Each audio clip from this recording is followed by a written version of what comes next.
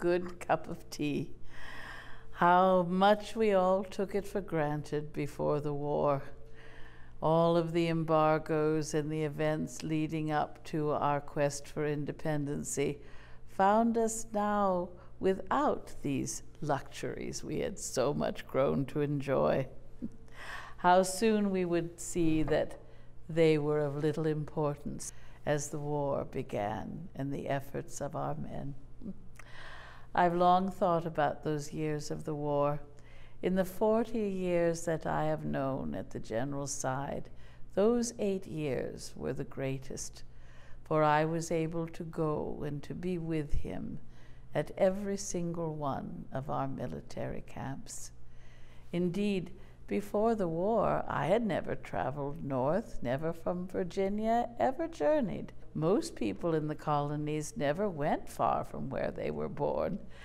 Indeed, we thought of ourselves as 13 separate countries in those years, but soon we would grow to think of ourselves as one united of states. All the way up to Boston I went and met there the soldiers in their camps. Never once during all those winters did I ever see any but bravery, but I saw great want as well. I always think of those years, and I found this stocking that I had knit in those days. They were always so short of supply, those poor men. It was all we ladies could do to keep our fingers going, to knit, to make shirts and stockings for them. Many people have asked me of the winter of the Valley of the Forge. Was it true, they ask, were the soldiers really barefooted in the snow? And I can tell you, yes, they were. Those brave men always lined my path when I came into camp. That year, the snow was so deep I had to be drawn in by a sleigh. But the soldiers had a ritual they called shouting Lady Washington in. I was the General's lady, and they always shouted, "God bless you, Lady Washington, for coming.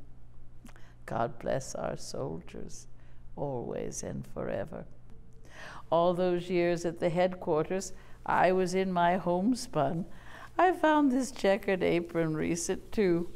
I had been wearing it when some ladies came to visit and expected the General's wife to be all done out in finery. And what they found was the General's lady, as they wrote, in her checkered apron, knitting away for the soldiers. When I would go out to nurse them, I always brought in my basket what I consider the most useful of all, more than even my medicines, my old book of common prayer, and I would read to them from the Psalms to give them comfort. 'Twas then they began to refer to me as Lady Washington, the soldier's best friend, and that I will ever be. Recently, he has decided to have a special award made for soldiers who have shown, as he has said, extraordinary bravery. And he asked me to work to stitch what he calls a badge of military merit. It is a heart in the color purple with merit across it, to be awarded from henceforth for all time to those showing the greatest bravery and gallantry. But in my mind, they each one deserve this award of merit, and I hope their bravery will never be forgotten by their countrymen.